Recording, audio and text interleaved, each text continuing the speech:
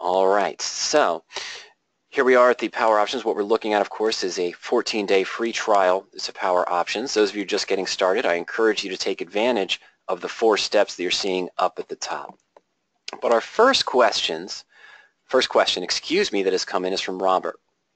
And Robert wants to know, what percent do you think is a good return for a vertical or condor? Okay. I don't have an illustration for this directly, Robert, but let's go ahead and go into the search. We're going to look at some examples. I'll start off with bull put credit spread. Okay, let's start off with a bull put. Now, in a bull put credit spread, we're going to look to go out of the money a little bit, below the current stock price. I'm going to sell a put that's below the current stock price, and then, of course, I'm going to buy a put at a higher strike price. Here we go. I'm going to sell a put just below the current stock price, and then we're going to buy a put that's at a lower strike price as well. This is going to generate a credit. Our hope is the stock stays above the put strike price. Both puts expire worthless, and we keep the net credit. Okay, now, what is a good return? Well, it depends on your risk tolerance. Here, we see that we have several positions that are expiring 14 days away on our weekly search. Some are 5-point spreads. Some, such as General Motors up top, a 37-36 spread. We're just looking at a 1-point spread. Let's go to the profit and loss chart here very quickly. And what I'm going to look at here at the profit and loss chart is we're going to take a look, just at the static setup. So General Motors is at 38.20. I'm looking 14 days out. I'm going to sell a 37 strike put for about 40 cents. I'm going to buy a 36 for 19. Okay, it's a lower volatility stock, so we're not looking at a lot of net credit. We have a 1-point spread. We're going to generate 21 cents of net credit. Now, the true risk on this spread is 79 cents. What does that mean? Well, that means that if the stock, let me change this real quick, if the stock falls below $36 per share unexpectedly, overnight perhaps, well, I'm going to be forced to potentially buy shares of stock at 37, but I've reserved the right to buy them at 36. Or if I close them out, buy to close the 37 put that I sold, sell to close the 36 put that I bought. Well, pay maybe $1 of intrinsic value, maybe a little bit more. But in the worst case scenario at expiration, if the stock's below 36, I'd be put stock at 37. My broker would immediately sell it at 36. I take $1 loss, but I'm going to keep that 21-cent net credit, so the most I can lose is 79 cents. We're looking at close to let's just call it a 4-to-1 risk-reward ratio. Okay? The maximum profit is 26.6%. Do I think that is a good return? Yes. Is this the normal return I look for? Not really. Okay? I look a little bit lower for certain credit spreads, maybe in the 10, 11, 12, or 15% range. Well, why would I do that if I can find credits here that are offering almost a 30% return for 14 days based on my investment? It's because it depends on which probability you look for. Back on the search tool, this GM position had about a 72, 73% probability that the stock would remain above 37 in the next 14 days. That's pretty good. However, if I wanted to go higher, if my goal or my risk tolerance was 80% probability, I'm actually probably looking at the 36-35 spread that might only offer 12 cents, maybe 11 cents of net credit. I know that doesn't sound like a lot, but over a $1 risk, or what would be 89 cents, we're still looking at about 11 to 12% yield with an 80% probability. So can I find spreads that have a 50% return? Absolutely. But we're only going to have a 50% probability of the stock staying above that strike and expiring worthless. Is it a good idea to be more aggressive and to take on that potentially higher return for a lower probability? Well, that depends on your personal risk threshold.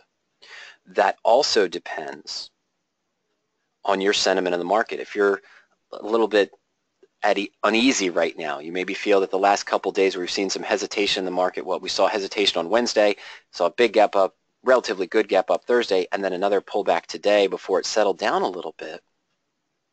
Well, maybe you want to be deeper out of the money. Look for those 80% probabilities, even 7 days out or 5 days out to the weeklies. Let's take a different view. And I'm just going to use a different stock here. I want something with a decent amount of spread width here. So we're going to go to what's called the spread chain tool under bull put credit. We're going to look one stock at a time. And I'm going to go to Amazon, okay, a little higher price. And I'm going to use the standard March expiration, which is 14 days out. I'm going to put my spread width at 5. So we're just going to look at 5-point spreads. Minimum net credit, hey, we want to be at least 20 cents. Well, maybe 30 cents. We'll put it at 25 for a 5-point spread. How about that? Out of the money, I'm just going to go 1%. Minimum return 5, that's pretty good. I'm going to start off with just a probability of 70%. Let's change it here. I just wanted to look at, you know what? No, let me go back to there. Let's go back here. Okay. So what this chain shows us is we're looking at the combinations. Wrong expiration. Let me go back to March 17th. Fantastic. Over here on the right-hand side, these are our bull put credit spreads for Amazon that expire on March 17th. Happy St. Patrick's Day. Over here on the left are our bear call credit spreads. Okay, so we see some of the same returns we saw, that 25.6% return with the stock at 849.14. I'm going to write it here so everyone can see it a little bit better. 849.14.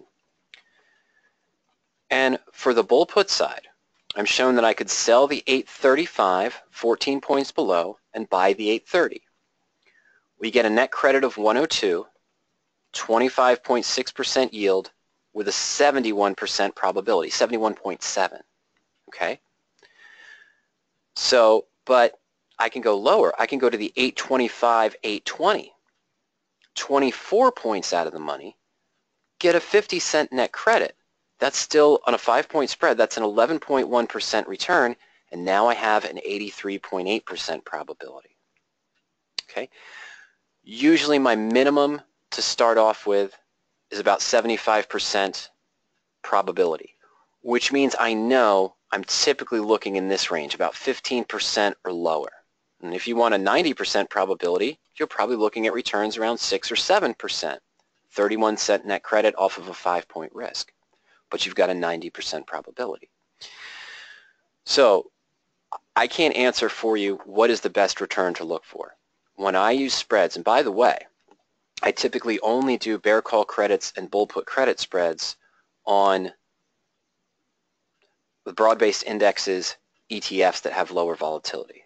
Very rarely will I look at positions on standard stocks, and I'll never trade any type of credit spread or iron condor on a stock that has earnings coming up between now and my expiration date that I'm evaluating. That's just a big no-no. It's just, anytime you set up here, we saw those 70% probabilities, a 5-point spread with 102 net credit, you're looking at a 4-to-1 risk-reward ratio. Well, I went to 50 cents on a 5-point spread with the 82, 83% probability. Now I'm kind of looking at, honestly, 450 to 5, so I'm looking at a 9-to-1 risk-reward ratio. I know that one loss could wipe out 9 previous gains. I don't want to take a loss in either situation, but that's what happens. And if we go to the 30 cents, we're looking at more along the lines of about a 14 or 15-to-1%, or 15-to-1 risk-reward ratio. So it's a trade-off. I can show you how to find spreads that have a 50% potential return. On Amazon, for example, I could probably sell the 850 put and buy the 845, and I'd probably have a 1-to-1 risk-reward ratio. But unless the stock's above 850, I'm not going to realize that return. If I'm bullish in 14 days and that happens, that's fantastic. I could have a 50% return on a credit spread with about a 1-to-1 risk-reward ratio or a little bit higher, but pretty much in that realm. But again, I've only got a 50% probability that in the next 14 days the stock's above 850 and I'd make that return. So it's a trade-off. It comes down to your risk tolerance and what you're looking to do. Now, I look for the same type of numbers in an iron condor. Honestly, I have not traded iron condors in probably the past 18 months. The way that the market has been, in the beginning of January of 2016, when we had that little hiccup down, and then SPY came back up, and then around March or May, there's another little dip, and then it was up, and then there was a little hiccup, and then we've been up and up and up, and now we're, little hesitation. Close, but not the exact chart that we saw for SPX and SPY. I would have gotten killed here on iron condors. Maybe even here as it moved, or I should say here as it moved back up. Then again here, and then again here. Now, if I was trading bull puts, I would have had to manage here, and maybe here, but overall, I would have been consistent. If I did bear calls, I would have done really well here, here, here, and here, but as long as I stayed deep enough out of the money, I would have been okay with those gradual rises. But I honestly haven't traded iron condors in a while, even though I'd set my probability, what's called the probability between, the likelihood that the stock would stay below my short call strike on the bear call and above the short put strike on my bull put side, combine the two together on the same stock. Even though I'm looking for probabilities above 80 or 82%, well, to tell you the truth, I've seen most iron condors require too much management over the course of a 12-month period in the last 18 months, so I've just been doing directional one way or the other. So that's the best way I can answer your question. I look for around, let's say, 11 to 15% returns, keeping with that probability, usually above 78% depending on market conditions, but I like to be in that 80% range if possible. You've got a higher risk threshold. You feel that you can take a little bit more risk, and you can do that up. Okay? All right. Okay, so Ron asked a question. I'm going to go, I know there's 3 more questions that came in before Ron's, but Ron asked, is the percent return an annualized return? When I'm on the search, Ron, this return here is the static return over 14 days. Look, for that General Motors position, now let me try to go back. Maybe I should just go back to here. Okay, we'll go back to our spread positions here for Amazon. Let's go to March 17th. There we go. Sorry about that. This return is static. That's at 14 days. Okay, so let's take that. We lost a little premium here.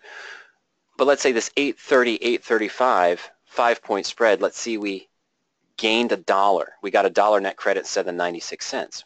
What's $1 net credit off a risk of 4? Well, in this case, I'm sorry, it's 96 cents off of a risk of 404. Right? Because I had a 5-point spread, but I keep the credit. So that would be a 23.8% return on the $4.04 I'd have to have on margin to cover the difference in strike prices. 14 days, the stock stays above 835, both puts expire, I keep 96 cents, my 404 is free, that's 23.8% on the monetary value I had to have on hold to place the trade. The number here in parentheses on the spread chain, that's your annualized return. If I'm able to get 23.8% every 14 days, for the next 365 days, I'd have an annualized return of 619%. Okay? I know that wouldn't happen. There's always going to be strings of winners and losers, and you're always going to have to manage those positions as well, Ron. So the static return you're seeing is in 14 days. It's not annualized. So yeah, if I'm looking 14 or 20 days out, as I mentioned, I'm looking for that 10 or 12%, maybe 15% return. That's for that time frame off of the money I have invested or have to have on hold in the position. Okay? I just had a thought on that. Something else to consider, Robert, that I did not get to, and I should have mentioned. Return is also based on your time frame. These are 14-day out trades. When we're seeing this is in the 14-day out trades, this is probably the range I want to look for, around this 14 to 11%, looking for probabilities in the higher 70s to 80 ranges. Okay, the probabilities there for these positions. Now, if I go just to 5 days out, let's call it 7 days out, instead of going 8 to 14 days out, if I just went 2 to 9 days out looking for next Friday, there's 2 things I have to consider. One, if you're looking for 20% returns on a standard monthly bull put, 30 days out, you feel that that's possible with good probability. If you go into weekly, you're going to have to expect a little bit lower, right? If you want that same 80% probability, we're talking about 5% returns, 7% returns, because you're going to get a lower net credit. You go 14 days out, go up to 15 or 16. We go 30 days out. Let's try it. I'm going to create just a basic search in bull puts real quick. Let's empty all the filters out. I know there's a lot of positions that have weekly, so I'm going to go to all expirations. And I'm going to go 22 to 35 days out in time. I'm going to look for a minimum net credit of 25 cents to start. Let's go at least 5% out of the money. And let's go 80. Let's go straight 80% probability. To cut down the results here, I'm going to make sure that I avoid earnings between now and expiration. And I'm going to look for stocks that are just trading in an uptrend, okay? So just a stock trading above the 50-day moving average, all right? 14 positions offer a return of greater, I'm sorry, I didn't even put in return. So if I put in 10% return on stocks trending in an uptrend that have an 80% probability, don't have earnings between now and expiration, you see we're in that 10% range. There's only 6 that match that. Are there spreads that have a higher return, 20, 30%? Absolutely. They're not going to have an 80% probability and be at least 5% out of the money. Are there positions that may be in a downtrend that would offer that? Of course. But these are the things I looked at. But that's 30 days out. I'm going to use the same criteria. Again, minimum 10% return, 5% out of the money, 80% probability. And let's go 2 to 9 days out. None. Nothing is at least 5% out of the money offering a 10% return and an 80% probability. Why?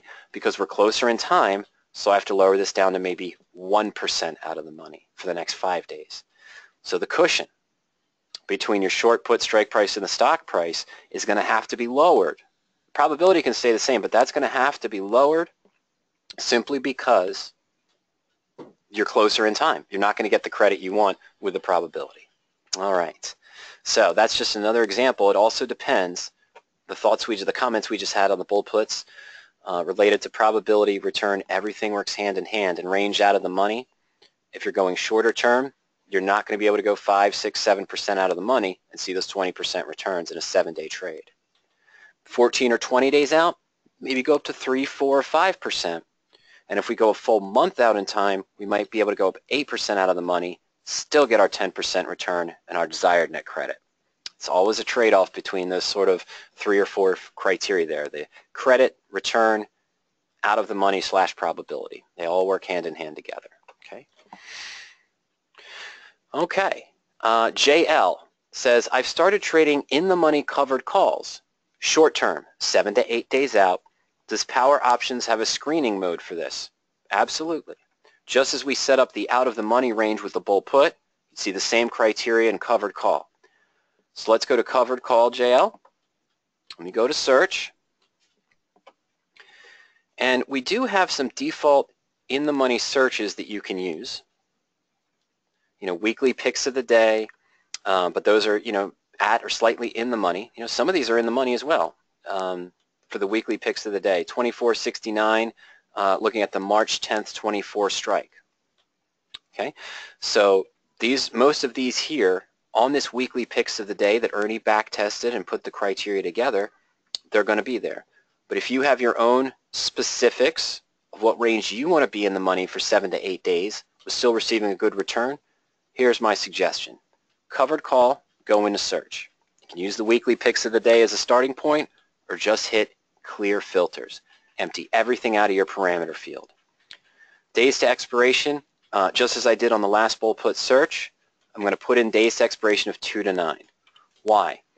Well, going at least 2 days out filters out today's expiration, and it's a computer, so I don't want to go 6 to 7 days because this reads that it has to be, if I put in 6 to 7 in my days to expiration, it would filter out the 7 days out because it's not looking at equal to, it's looking at less than. So I want to go about 9 days out in time, and I want to go 2 days to eradicate the current Friday expiration that still technically has 1 day left as it expires tomorrow.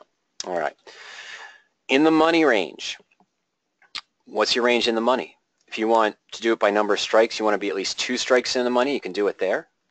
If you want percent in the money, let's be bold. a little bit more protection. Let's say we want to be at least 3% in the money. But I still want a reasonable return. My return, if assigned, if the stock stays above that strike for 7-day trade, let's just put 0.4% or more. The return, if unchanged, would be equal if we're already starting in the money. But, I want some downside protection. The intrinsic value I'm collecting on the call plus whatever little time premium is there for that deep in the money call for 7 days out in time, let's put it at least 2%. Okay, so if I sold I bought a stock at 100 and I'm selling the 97 or the 95 call, I want the downside protection to be at least 2%. Okay, so the stock can fall 2% before I'm technically losing money on the position. And that's really it to start with. And then again, I'd recommend you go into the fundamentals, select that earnings date not between now and expiration, and then maybe put in some fundamentals you'd look for a good stock. Maybe you just want mid to large cap stocks.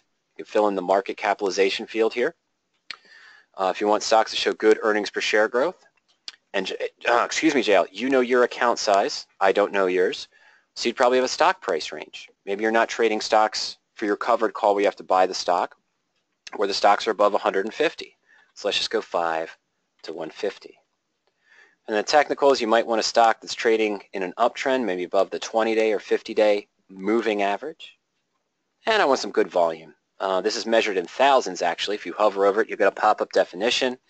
Put in my average stock volume of 750 or more, so I see stocks that trade on average over the last 90 days at least 750,000 shares per day. All right, that's it. What have we got? Was I too restrictive? No. Oh. Well, here's another tip for you. Overloaded here with the 3 times bull and some pharmaceuticals there, some other good companies as well. But I might not want to trade the 3 times bull or bear ETFs. So here's what I'm going to do. I'm going to go into lists, and I'm going to go into the exclude function, and I'm going to select to remove leveraged ETFs, anything that's a 2x or 3 times bull or bear ETF. They move too quickly, even going reasonable range in the money. Let's go ahead and submit that. All right, so now you've got a pharmaceutical in there, but you do have U.S. Steel, Chemours, First Solar, Mobileye, Tenet Healthcare. Why am I not seeing a lot more trades if my criteria was pretty open? It's because it probably went too deep in the money, honestly. Let's try this. Let's go down to 2% in the money or more. And the same thing we did. Maybe you want a good probability of being assigned of at least, say, 70%, maybe 65. Let's put in 65 to start. So we won't go as deep in the money, but we'll still look for that good return. So, okay, we open it up. Now we've got gap, 24.69. That's the same one that showed up on the weekly. The 24 call, 1.1% if assigned, and 3.8 downside protection. Okay, and U.S. Steel is still up there too. The 37.74. We could sell the 36.5 call against it, 1.4 yield, but it's a 67.5% probability. This gave us about 50 results. I could narrow that down further and say, you know what, if I'm happy with 65, I'm going to be happy with probabilities greater than 70. Show me what you got. All right, so we just make that change. Now we're down to 32. Maybe we could go up to 75 and see if there's anything that matches those results as well.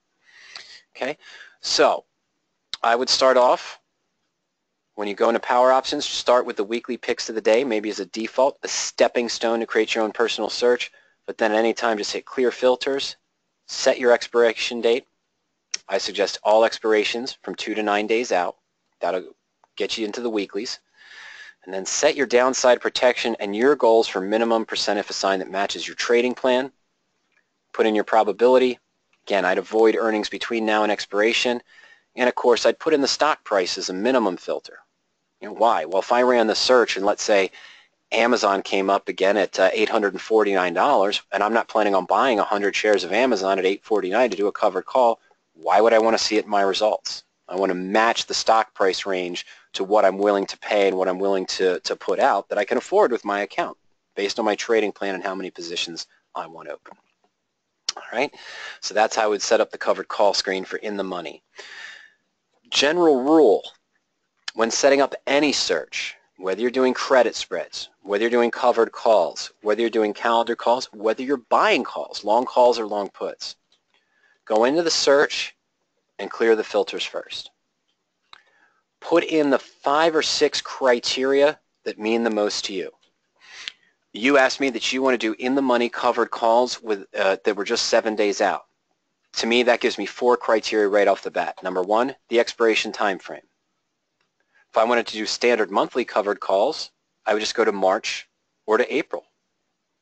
If I wanted a wider range of, say, any weeklies, I could select all expirations. Let's say go to 2 to 35. See anything that's 1 week out, 2 week out, 3, so on and so forth. You get the idea.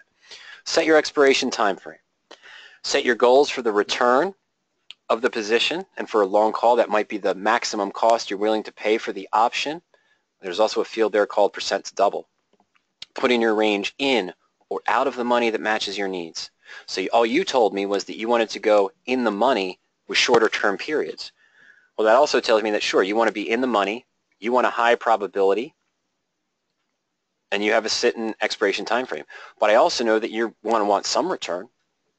You're not going to be happy with 0.1%. Maybe you are. 0.1% for 7 days. That's fine. If you want to go deep in the money, 80% probability, and look for 0.1%, just change the values that match your trading plan and what you're looking for.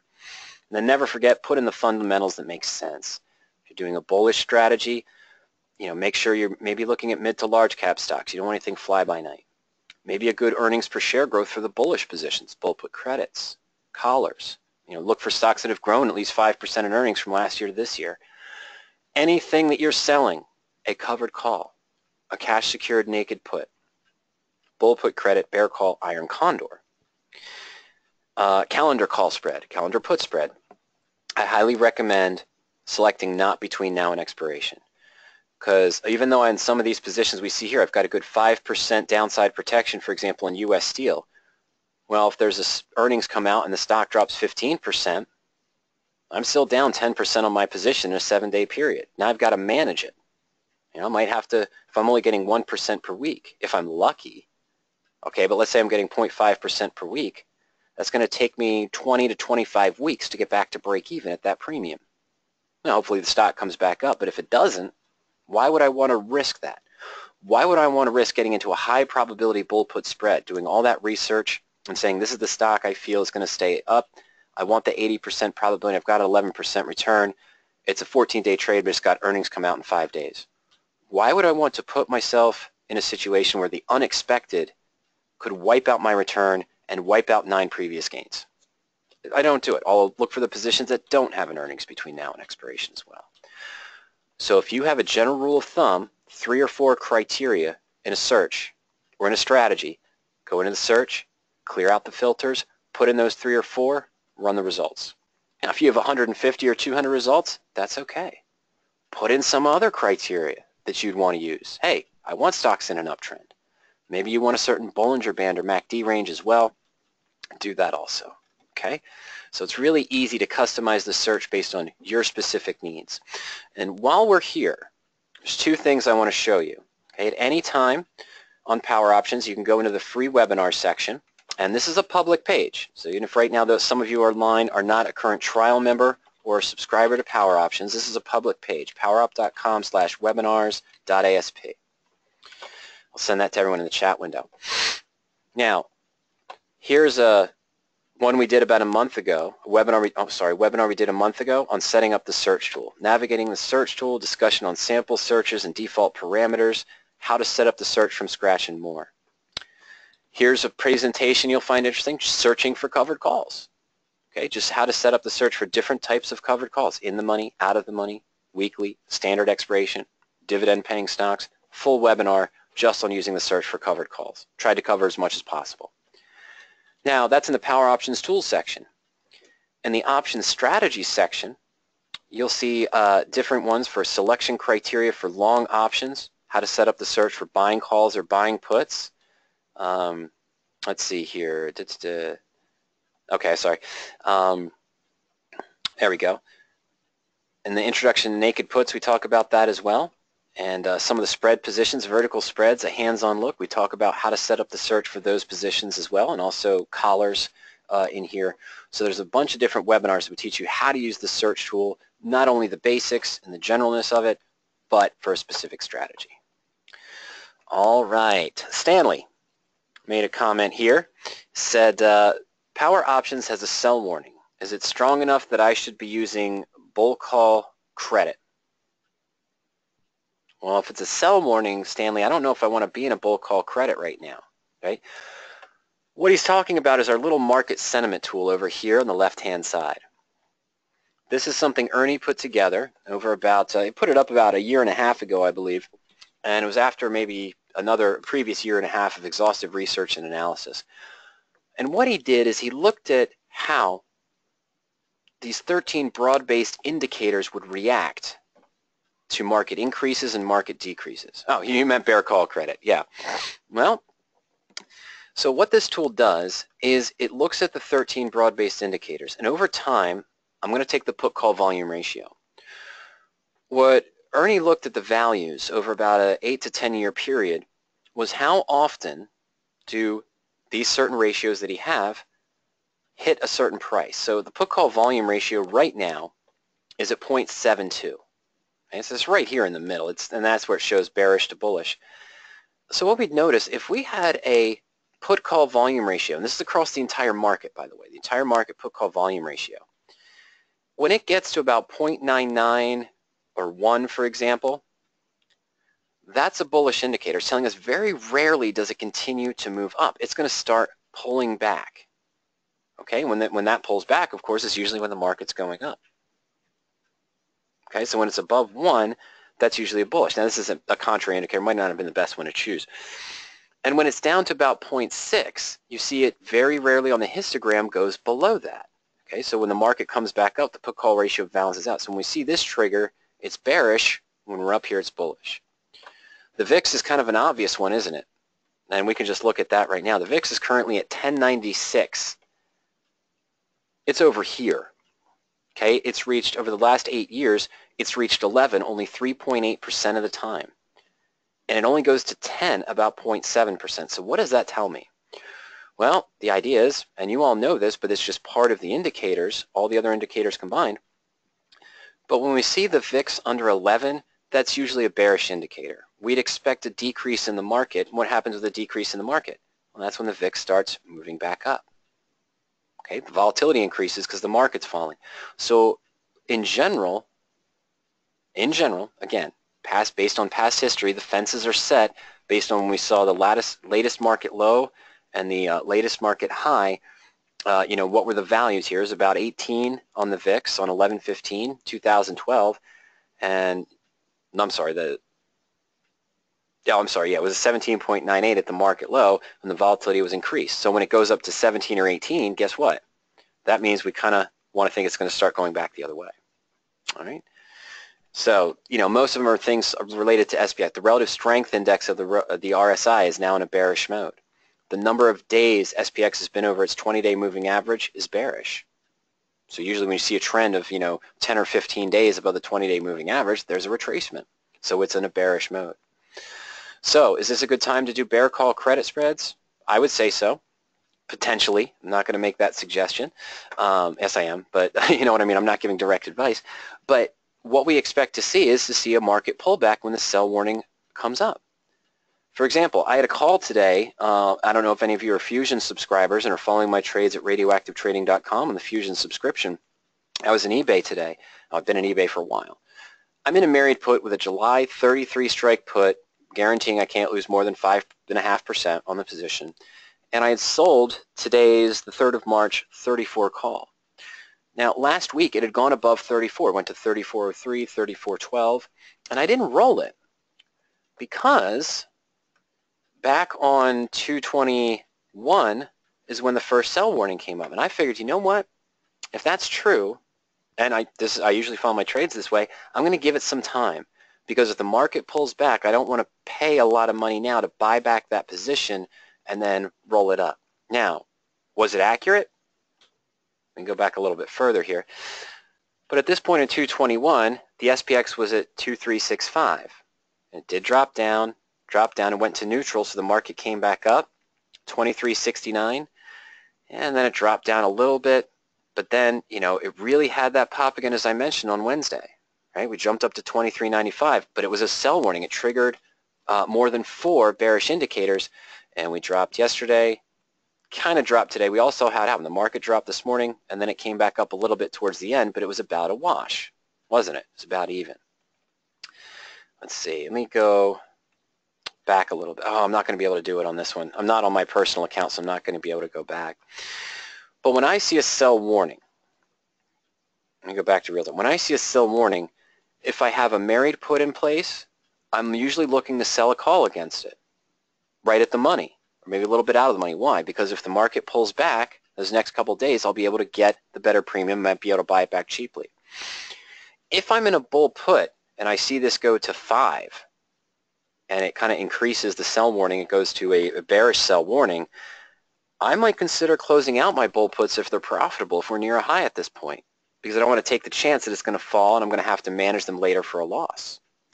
Both Ernie and I use this tool as not only a means of deciding what positions we might enter. Ernie might open broad-based spread. I think he did the other day. He opened a bear call credit spread on SPX for the Optium subscription at Power Options Applied when he saw the sell warning. Okay, the first time the sell warning came up earlier this week, right around Wednesday, I believe it was. Yeah, it was Wednesday, 3-1. That's when I think he did the bear call credit spread on SPX. Now, if he sees it reverse and it goes neutral and the market starts to come up, he may choose to adjust it, or he may add the bull put to complete the iron condor. Depends. But I use this tool to help me, if I have a short call open that's right at the money. Let's say eBay, for example, the one that was today. The reason why I left it open, I'm sorry, I didn't finish the complete thought. I got distracted. But I left the call open on eBay. I didn't buy it back when I saw the sell warning because I thought I was going to pull back. So, of course, today, yes, in the last 10 minutes I was watching it because eBay was around 33.75, 33.76. And I didn't want to pay to buy it back. I just wanted the call to expire worthless. I didn't want to give the market maker the satisfaction. I didn't want to pay the commission cost on it. So I just waited, and sure enough, it expired worthless. I didn't panic when it went to 34.12, 34.15. I felt that there was a little bit overbought, that we were going to see a pullback. The sell warning verified it. I left it alone. I could have been assigned early, but 2 days later it pulled back down, and then it dropped a little bit further, and I was more comfortable with the position. Okay, so I use this to, yes, help me decide which positions I'm going to open, but at the same time, help me manage my positions that are open as well.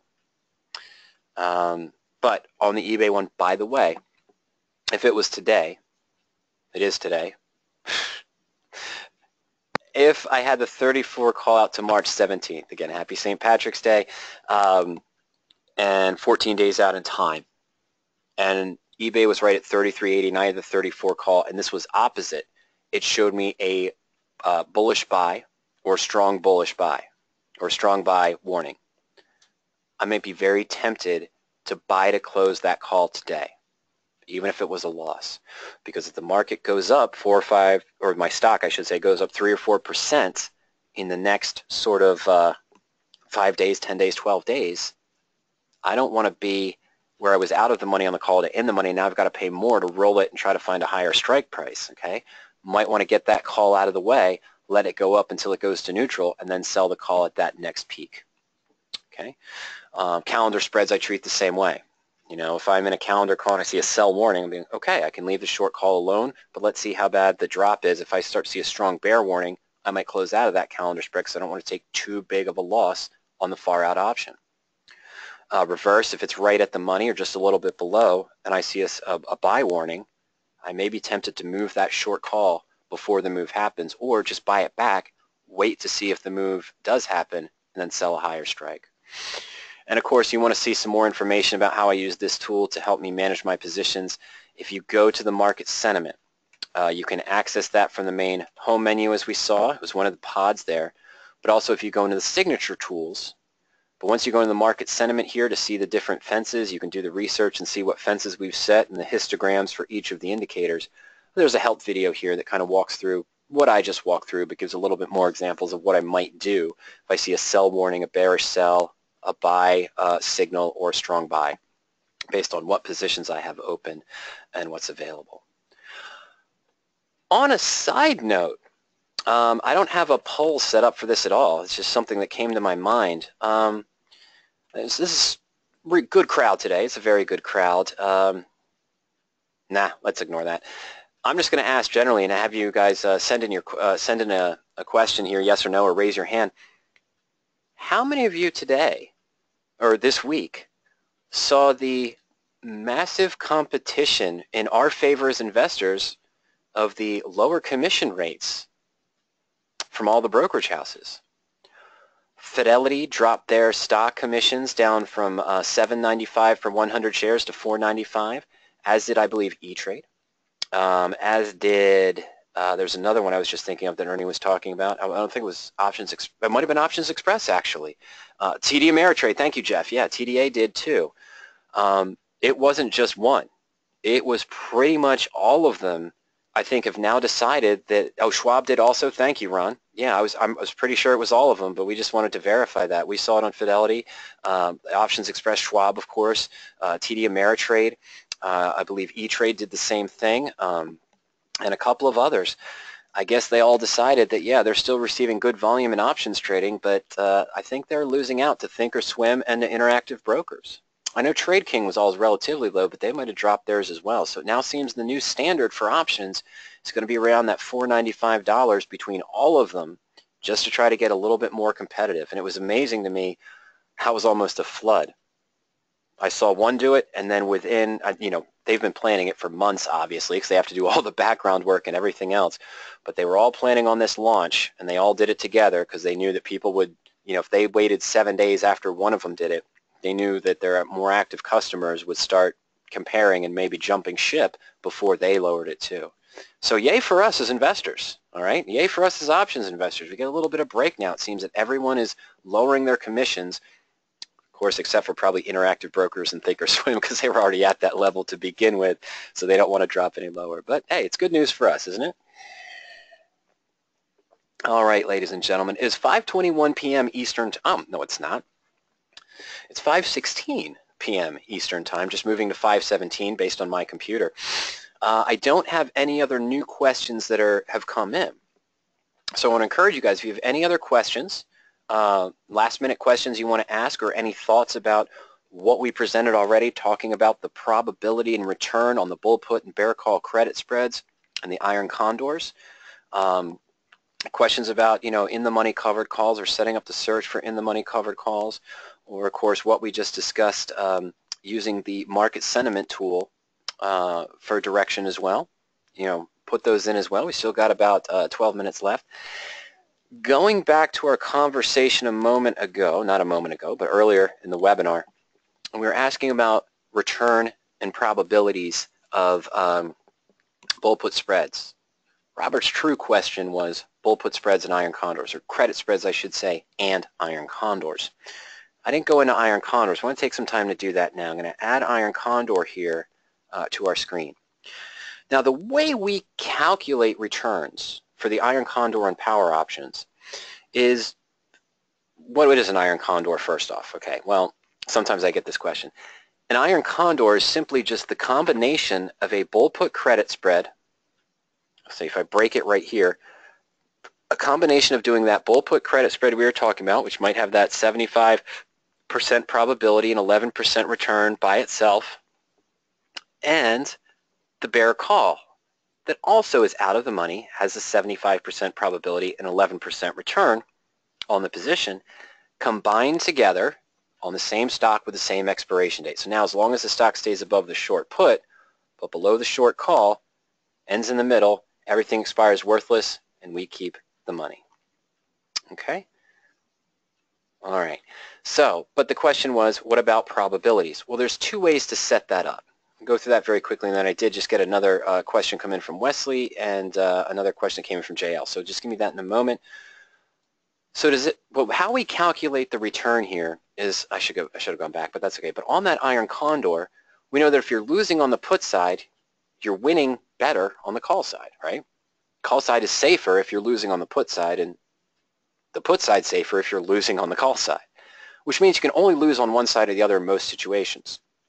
So you really only have to cover the risk, and most brokers only charge this, on one side of that spread or the other. You don't have to cover both, which means that if I go into an iron condor, let me clear the filters, and we look for we're going to use our weeklies just as we did with our bull puts. We go 2 to 9 days out. We want to be at least 2% out of the money for the short put and 2% out of the money for the short call. I still want a net credit maybe now of 30 cents. Now for a 9-day trade, yeah, that's pretty good. And I'm going to keep the return at 10%. Okay. But what we want to do now is I can still put in the probability above the short put strike of 75, the probability above the short call strike at 75, but at the same time, the probability between the strikes of, let's say, 75 or greater. So it's not just the probability below the short call strike or above the short put strike. I'm looking at a 75% probability between. Now, what this also means, what return might I look for? Well, depending again on your risk threshold and how far out of the money you want it to go, you can look for a higher return because we're calculating it based on one side or the other.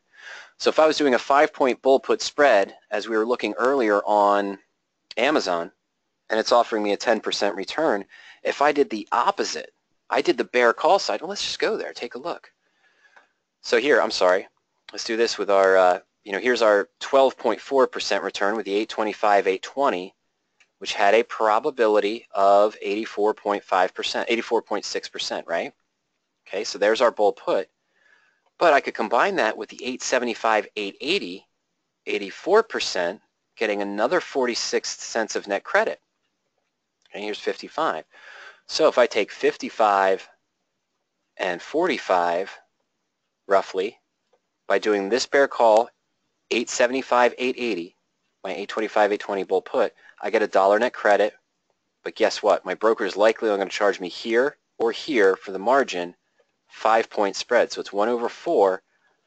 I still have my probabilities below and above, and I'd want that probability between to be about 80, but now I'm looking at a 25% return instead of a 12. So yeah, I should have mentioned that when we were looking at those, but here's a good example. You might be able to double that return when looking at an iron condor, but you still want the same probabilities as well. Okay, JL said, during my trial, I received daily emails from you addressing optimal covered calls. Is that a normal service, and what is the key system? Good question.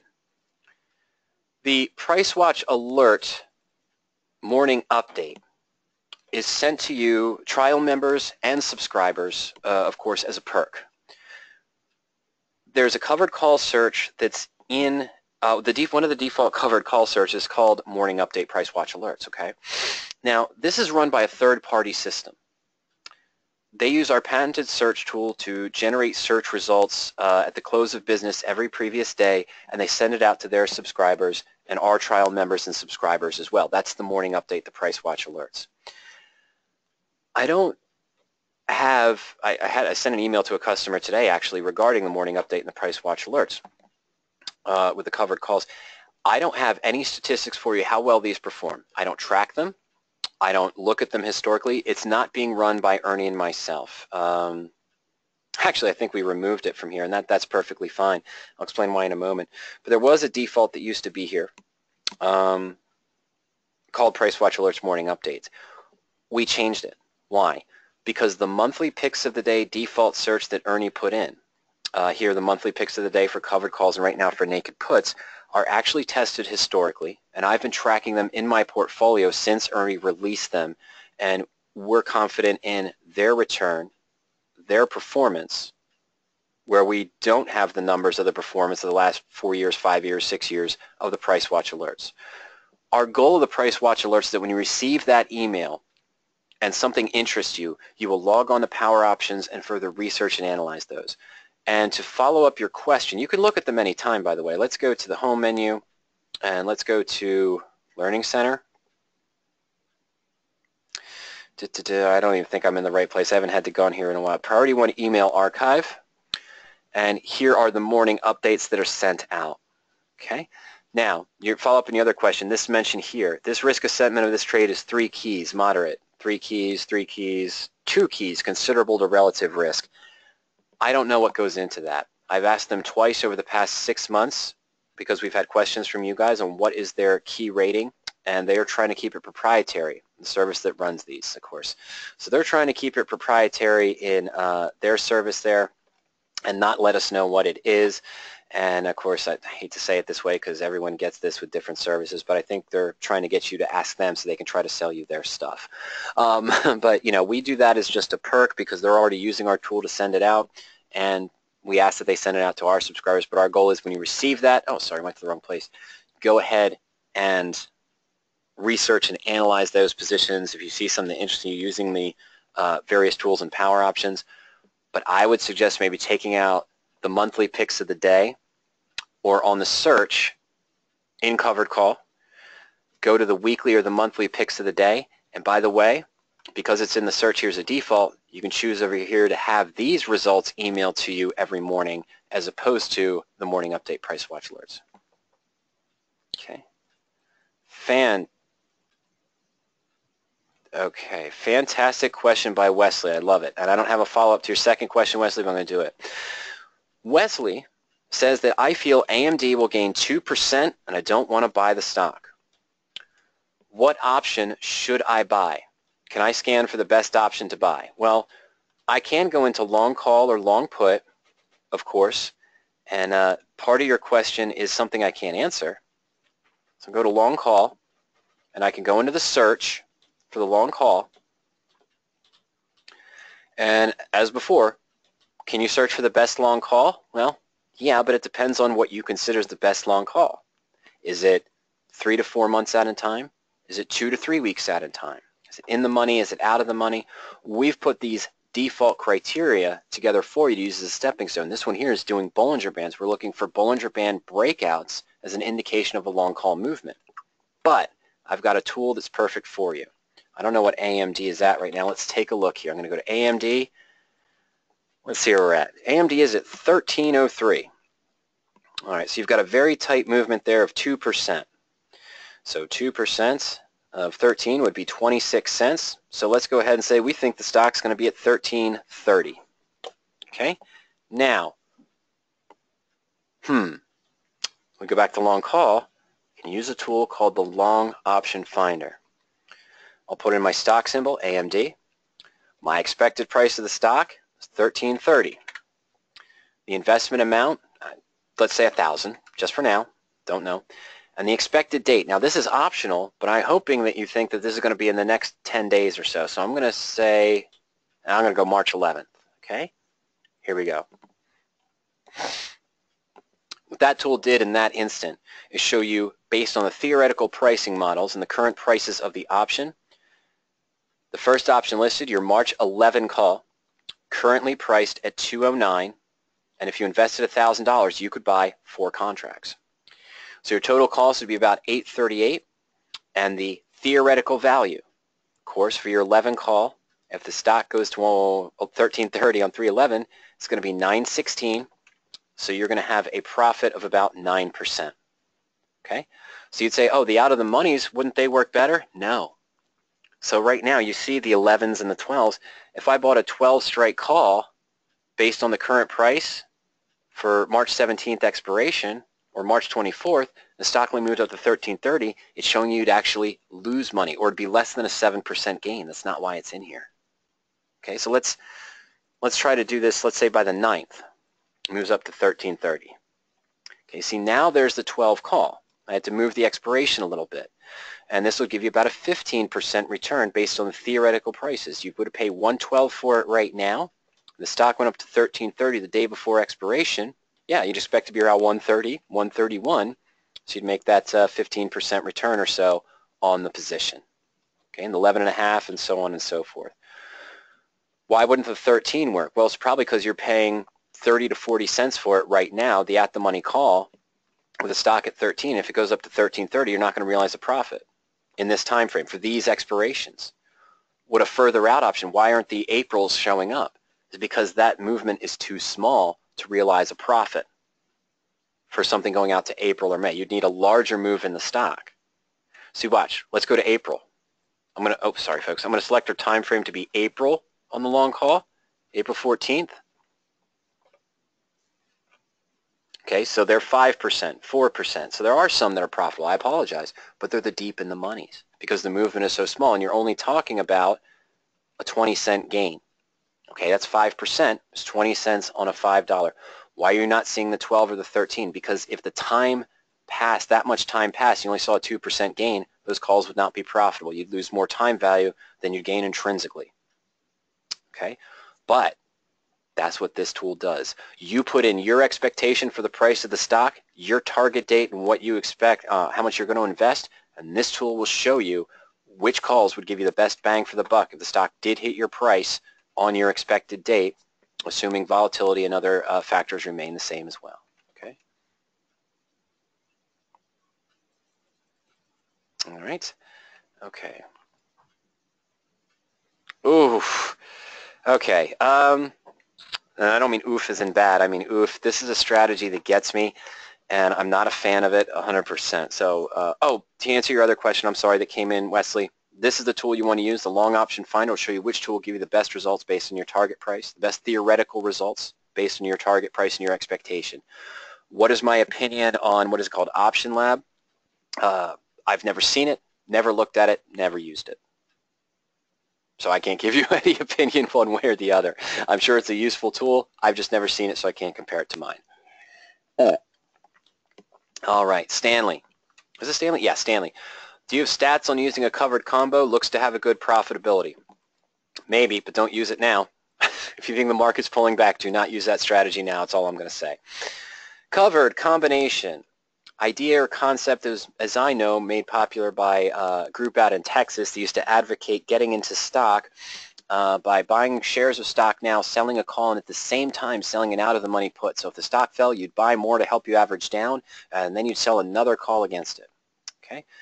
That's the covered combo. I buy stock, do a covered call, and at the same time sell an out-of-the-money naked put. Why don't I like this strategy?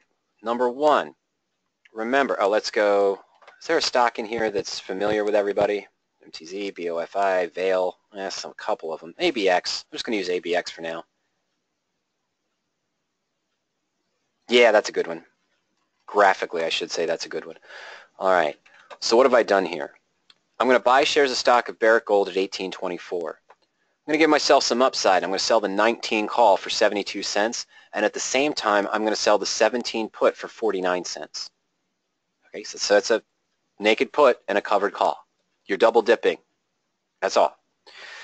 So originally, if I did this, of course, my out-of-pocket cost would be $17.03. Not so fast. The stock and the short call do not cover your obligation of the put. So to do 100 shares, I have to put out the $1,800. I get 72 back. I get 49, but now I've got to put up another $1,700 to cover the obligation of the short put. So now my obligation is $34.03.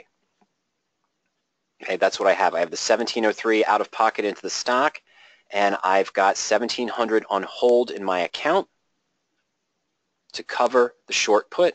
So I've got $34.03 invested. Now, is it profitable? Sure. If it gets assigned, yeah, you make an extra profit.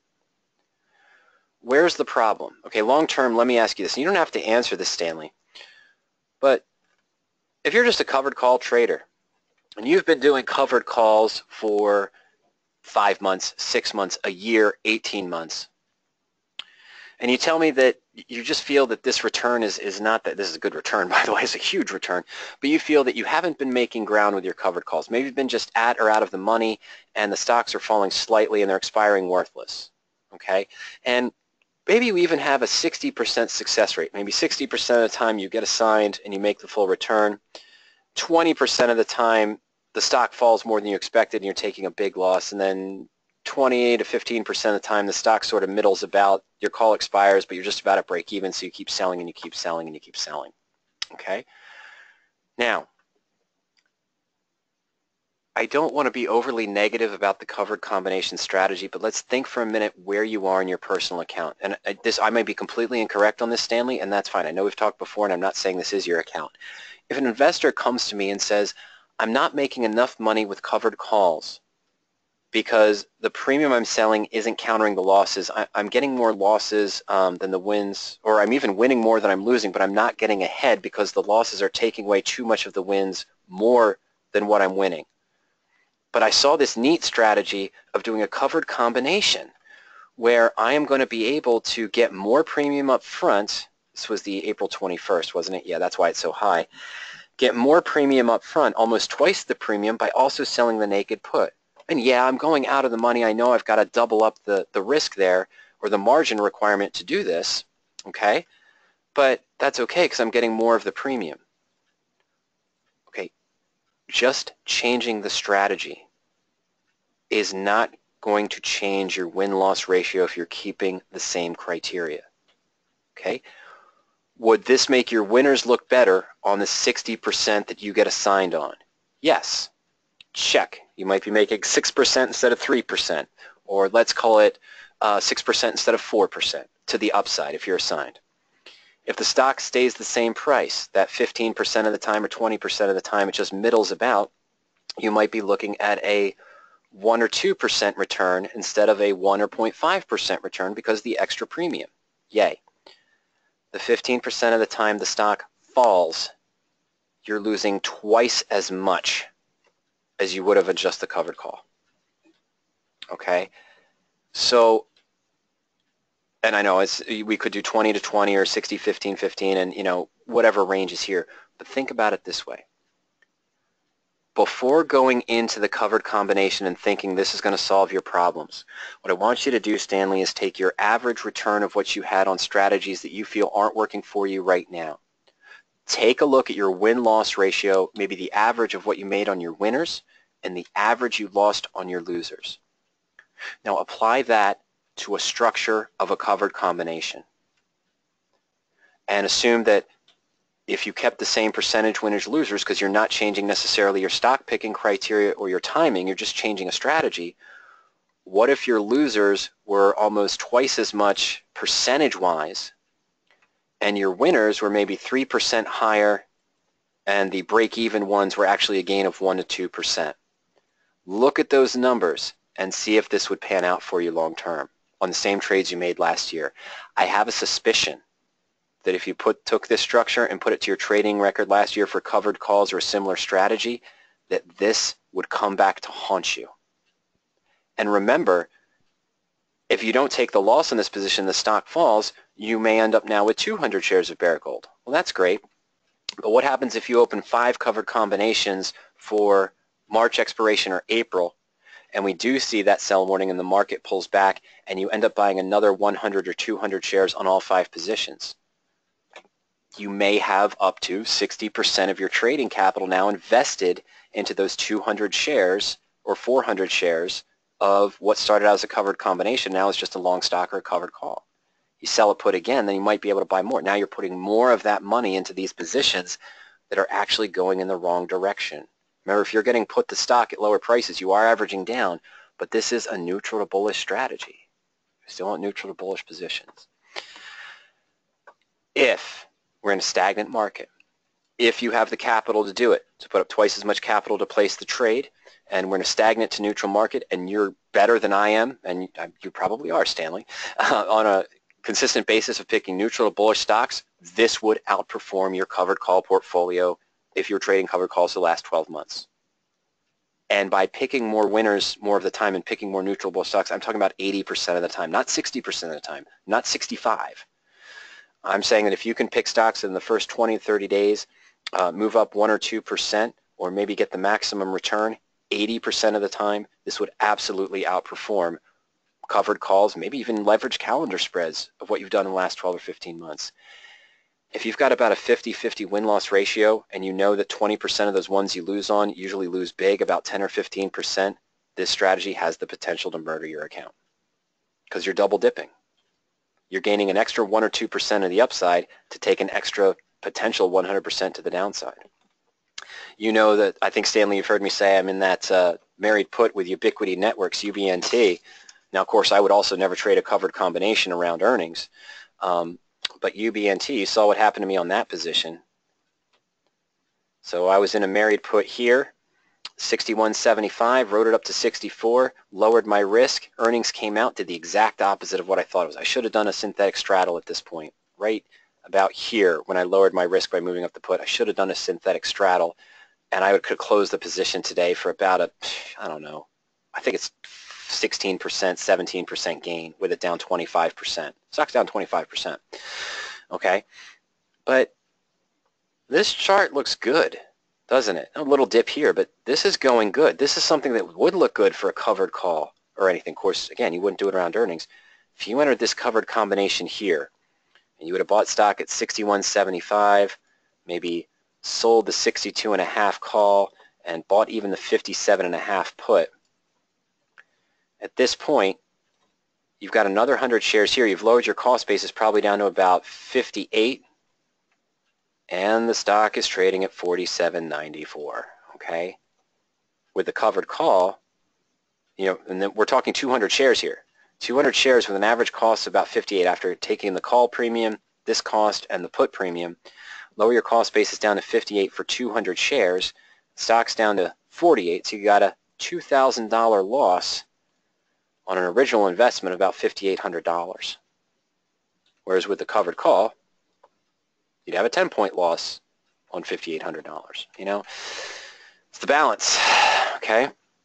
Could the stock come back? Absolutely. Am I hoping the stock comes back? Absolutely. Would I be annoyed right now if I was in a covered combination this happened to me? Absolutely. So that's my thoughts on the covered combination. I would suggest comparing your numbers, your win-loss ratios from last year, last 12 or 15 months or 10 months or so.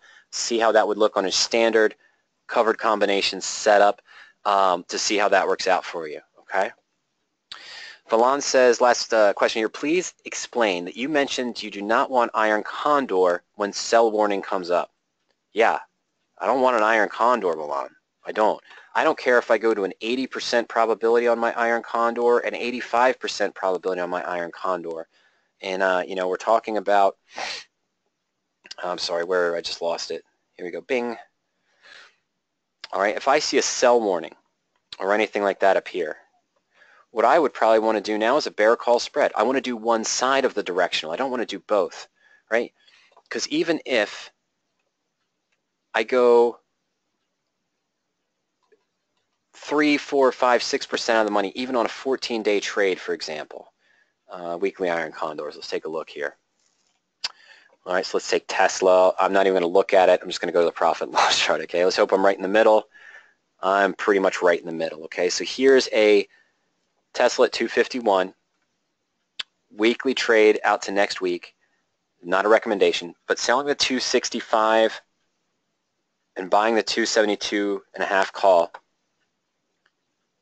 So we're 14 points out of the money on Tesla. And on the other side, selling the 237.50, again, about 14 points out of the money. Okay, I see a sell warning, and Tesla drops 2% or $5 on Monday. We're in a down market. It drops another 2% or so, so another $5. Now it's down 10 points. Then it kind of comes back up, and then it drops another 2 or 3%, and we're down 6 points. Okay, so now we're down below our short put strike price when the sell warning came up. Am I saying that every time I see a sell warning that I'm expecting the market to drop 2 to 3% each day for the next 4 or 5 days? No. But think about when you do have a market correction. What happens? It happens fast. All right, so if I'm opening positions today and I see the sell warning, I'm not considering an iron condor. I'm considering, knowing that we're near a top and we've had a little hesitation, I might open a bear call today that looked pretty attractive. I'm not saying this one looks attractive or this is one I would do, but I'd open the bear call. Then on Monday, if the stock, is stable or it moves up even a little bit, maybe now I'll leg into the bull put. If I see that sell warning disappear, maybe now I'll open the bull put for the same expiration. But if it drops 3 or 4% on Monday, I'm not going to sell a bull put yet. And it drops another 2%, so I don't think I'm going to sell it yet. The market is alleviating itself, but why would I want to be in a position where this could be threatened even if I'm that far out in time? I want to give myself some time to see what's going on, get a feel for the market. I see a sell warning. I want to be doing bearish strategies. Goes to neutral. Now maybe consider doing the bull put. If it drops really quickly in the next 2 days, Monday and Tuesday, and the exchanges and the broad-based indexes drop pretty big in the next 2 days, and I see maybe a buy warning, that can happen. It can switch back real quick. And I see a buy warning, now I'll open the bull put, and I'll evaluate if I can close my bear call early. Okay, so that's what I meant by that. If I see a sell warning, Why am I going to mess with something even though it's a neutral spread and I've got wide ranges between and good probabilities, 14 points out of the money? We've seen Tesla move more than 14 points in a day, not related to earnings or anything else. Bad example, more volatile example, I understand. But that's why when I see a sell warning, why would I want to set myself up in a position? By the way, as a general idea, Ernie and myself have not opened a static iron condor position in probably the last 18 to 20 months. He and I have both maybe legged into an iron condor after opening a bear call first, seeing how the stock reacts, adding the bull put later, or adding the bull put and then adding the bear call. Both of us found in the 10 or 15 months previous to that 18 or 20 months ago that we were still losing on one side or the other of the spread. And, just based on what, we could look at here. Let's see what, am I a 12-month? I am. See, just here alone, if I'd open an iron condor on or around March 17th of March 3rd of last year, okay, there was a gap there, but let's say I even did it after the gap. I opened an iron condor in 7 days. I mean, the stock moved from 195, 195 to 210.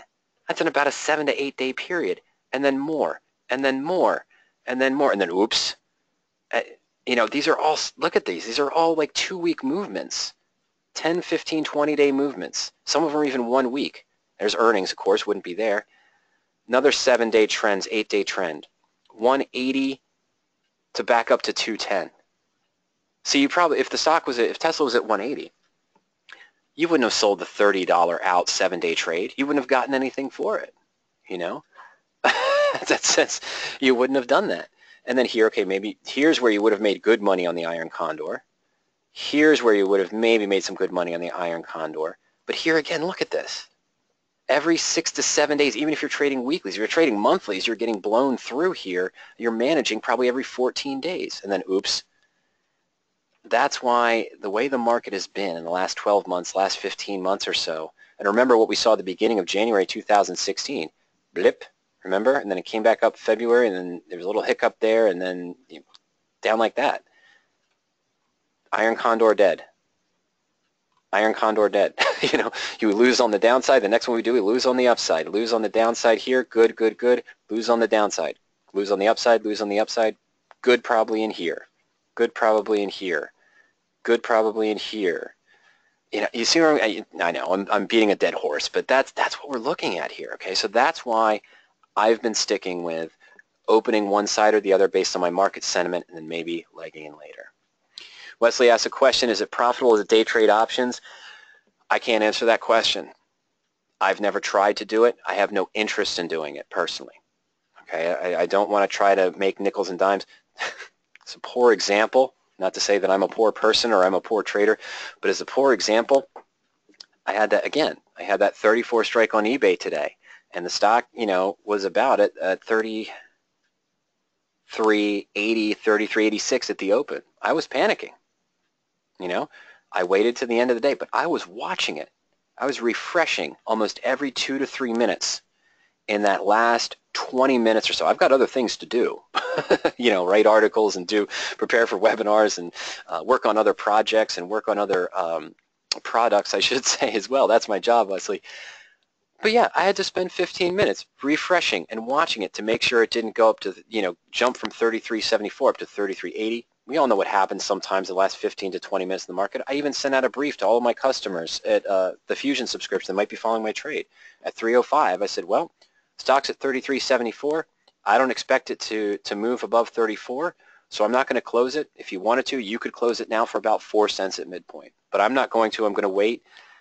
But be prepared. If it goes up above 34 and we get a sign, I'm going to have to do something different on Monday and so on and so forth as well. But I'm sorry. In any case, I was just for one option, and I was worried about 4 cents. It's just, whoa. It's absolutely ridiculous. So no, I don't have the stomach or the time to day trade options. I don't have the time. Ernie would kill me. He would stop paying me He would stop paying me for my services if I would day trading options. I wouldn't have the time to do anything else. No coaching sessions, no webinars, no other products, no articles, no blogs, nothing. I essentially wouldn't be working for Power Options. So I don't know how many people are successful day trading options, to tell you the truth, because a lot of times you're fighting over small amounts. You got to trade the bigger positions. We're talking about Priceline, Amazon, to see $1.50 to $2 movements and catch the right timing. I don't think you could day trade some of the positions we were looking at earlier. And we saw GM. That's not going to do anything. It moves up 80 cents in the day. You're probably going to see 10, 15 cents on the option contract. If you're out of the money, of course, assuming you're selling. But, I mean, how many contracts do you have to do to make that worthwhile? You know, you're battling time, and there aren't options that expire every day. You know, like a stock. A stock, you know what the delta is, day trading. With the option, it's almost a drop in the bucket what you see movements on a regular basis. Market's flat during the day. Options are going to change 5 or 10 cents. How many contracts do you need to make that worth your while to sell it and then buy it back at the end of the day, or to buy it and sell it at the end of the day if there's a 5 cents difference from 35 cents to 40? How many contracts? And then what's that going to do to your margin? It's not my game. So, all right. Jeff, real quick question here. Of course, we're going to wrap up. We're going to stop soon here. It is 5:50. Jeff asks, adjusting credit spread. Is there an archived presentation addressing this topic? There's about 4 of them. Okay, but let me point you in the right direction. First, Jeff, go to the webinars page. Go to option strategies. The first one you want to look at here is managing your bear call credit spread. This is the 7 ways to manage or adjust your bear call credit spread that moves against you. This was done after, about a year ago, more than that. First one in 2014 was managing your spread positions. So I did a full webinar on the 7 or 8 ways we look to manage a bull put, bear call, bull call debit, bear put debit. But I know most people like the credit, so we did a webinar a year after that on managing just your bull put credit spread, the 7 ways to manage your bull put spread. And then investors ask, well, yeah, but I don't want to translate that in reverse to bear calls. Can you do one for me on bear call credits?